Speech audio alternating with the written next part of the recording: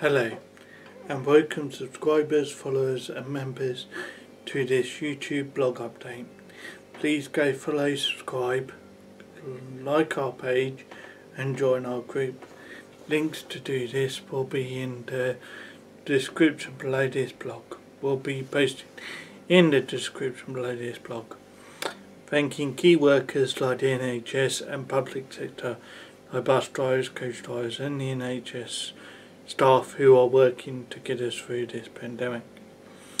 Events. The Thames Valley 101st running day has been cancelled due to being in stage 3 lockdown measures. We attended on the 30th of June 2021 at Farnborough International Airport. We attended an event. There's more to come on that in a second. So the Thames Valley 101st running day has been cancelled due to being in stage 3 lockdown, and that's yet to have a date re-announced for that. Hopefully we should be hearing from the Thames Valley and Great Western Omnibus Trust maybe within months, maybe within weeks, but we'll see. But other than that, that one's been cancelled. We also attended an event on the 30th of June at Farnborough International Airport with ITT Hub, and I will be telling you more about that in stage 5. And we also attended an event on the 29th of June, and we'll be telling you about that in stage 6. And so other than that, just a quick update on Facebook about uploading my photos.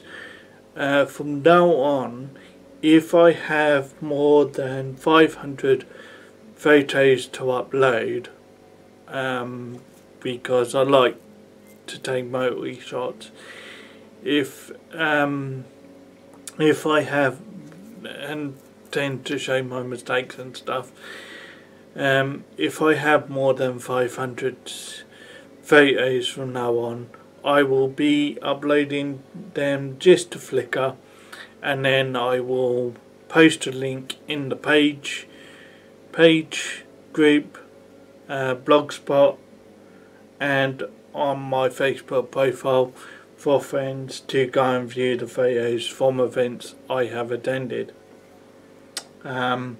So that will happen from now on if I have more than 500 to upload, due to Facebook being a little bit slow. But I will also upload an album to Facebook, but I will choose like the best photos to upload for that. Okay, event cancellations. For more reliable on event information, please go to www.classicbuses.co.uk, because they are more reliable than me, because I only have events that I'm attending, or or they plan to attend, and then if the weather turns horrible, then may not attend. So for more reliable source than me, please go to www.classicbuses.co.uk, and they update every so often when an event has been cancelled, and they are more reliable than myself. ITT Hub Expo on the 30th of June. the event was excellent. It was great to be able to get out and not sit in the office straight home trying to come up with things to do.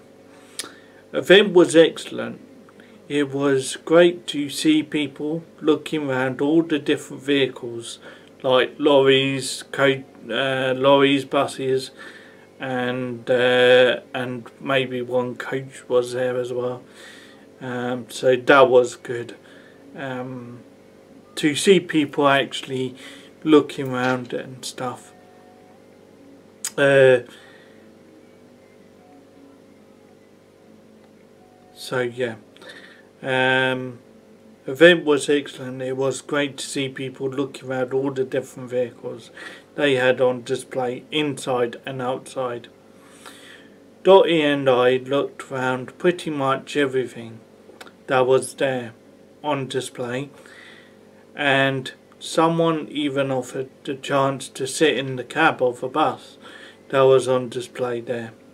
Funny enough, it was a Yutong bus, which I'm quite a big fan of the Yutong at the moment.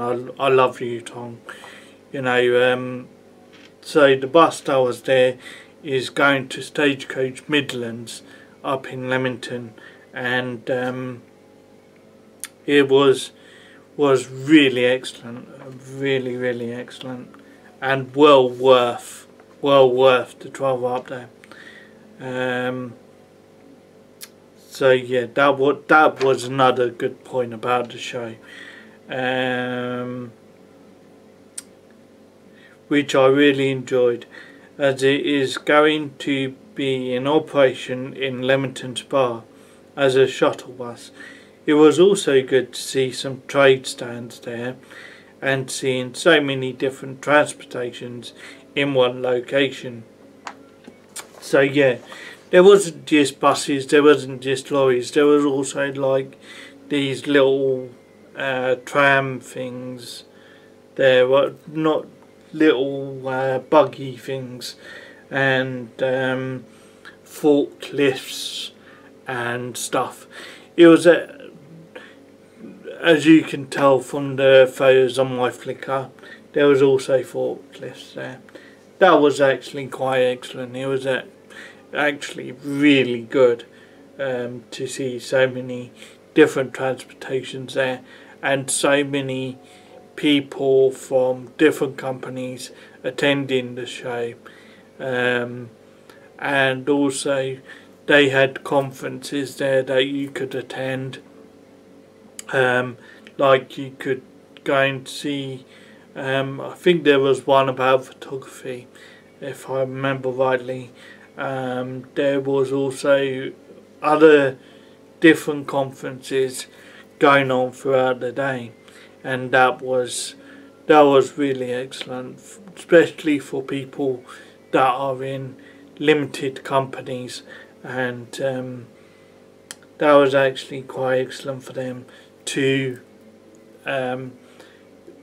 be able to meet up with colleagues from other companies and hopefully get more ideas on what's new, what's coming out, and what new fuel and electrics are being created for these companies to use in their fleet or anything else.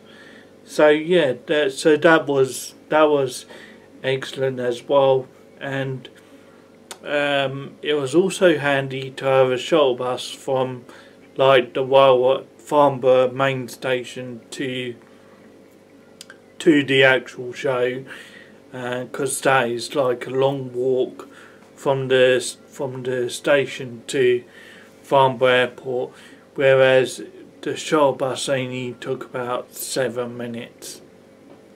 So that was excellent. So yeah, it was an excellent trade show for what it was. It was a little bit like Eurobus and Bus and Coach, but the actual ITT hub was more than just buses and coaches. It was looking at different industries and helping different industries as well. So that was actually quite interesting to see. Moving on, because I could talk about that all day if I had the opportunity. Brooklands Bus and Transport Museum I attended. Brooklands Bus and Transport Museum on the 27th of June for their summer gathering of On the Buses event. The event was excellent, even though due to COVID-19 coronavirus restrictions they had timed ticket slots, which in my opinion was not too bad. I do wish I had booked an earlier time slot, but the time slot that I had was pretty much okay, as I spent the first hour of the event at Weybridge Station photographing the arriving buses and coaches to the event and the shuttle buses that were being used on the event. The weather was meant to be raining for some of the day, but luckily it held off till about 3-4 o'clock. So yeah, that was actually really good. They held off till a little bit later on. So that made the event even more enjoyable. The event was really good. There may not have been as many people there as what was intended, but that was, in my opinion, it was really excellent because you didn't really have too many photobombers and stuff. You didn't have people walking in the way, so the arriving time slots weren't too bad, and I didn't manage to photograph the Yutong they had on show there very well inside the museum, but what I might do is attend, try and book a time slot through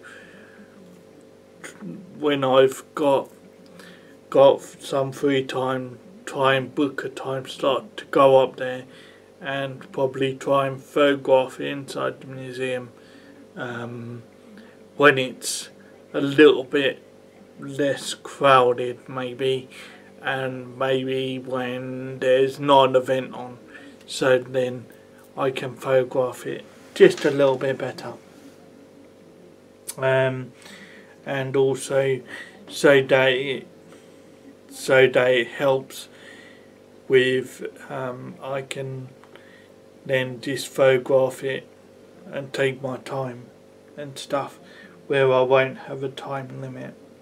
But with the time slots on at Weybridge Brooklands, once you've booked your time slot, you can actually stay there for as long as you like. So there's no time limit there. I just mean because I had to, because I was on like a trip with other people, I had to leave by about 4:30, so I just wanted to, but I still enjoyed the museum because the museum was actually really excellent, and it always has been for events like buses and coaches like that, but there wasn't so many there this year, but hopefully now things are starting to open up a bit, we can start slowly getting back to normal, which I think we'll be doing shortly because he's due to make an announcement today, so hopefully very soon we'll all be back to normal. Photos from these events will be posted in the newsletter, and they have been added to our Flickr and we'll choose a selection of some will be added to Facebook and Instagram. So yeah, because there's too many photos to be added to our Facebook, what we'll do is we'll just choose some photos, maybe up to about 100, and maybe 10 each on Instagram, and just post them that way. So, but you can go to our main website on Flickr, and then you can have a look through the album. And funnily enough, the photos from Booklands has had over 200 views, which is really good. So please keep looking and stuff. And yeah, I think that's all I've got to update you on at the moment. So, but like I say, for any event cancellations more reliable than me, please go to www.classicbuses.co.uk, and please don't forget to check out our blogspot at www.garysbusandcoachphotos.blogspot.com, and we do tend to blog on there every so often, so just make sure to keep an eye out and everything. And we will. And before we go, I didn't put this in here. Just an update. The next event we do plan to attend is on the 25th of July, down at Worthing Seafront. We are hoping to be there. If the event doesn't get cancelled, but it shouldn't do, because he's due to make an announcement today, so hopefully, fingers crossed, we'll be at the event on the 25th of July, and all being well, that should be quite a good event by the seafront for people just to enjoy the day, and hopefully everything else. Thanks for watching this blog. We will see you in the next blog. On blog, when, I do not know when, but this will be announced when uploaded, so please make sure to subscribe and pin the notification bell on. From us all at garysbusandcoachphotos, we'll see you in the next blog. When, I do not know. That's why click on the subscribe button and press the notification bell. But we'll see you in the next blog, and have a good day. Thank you.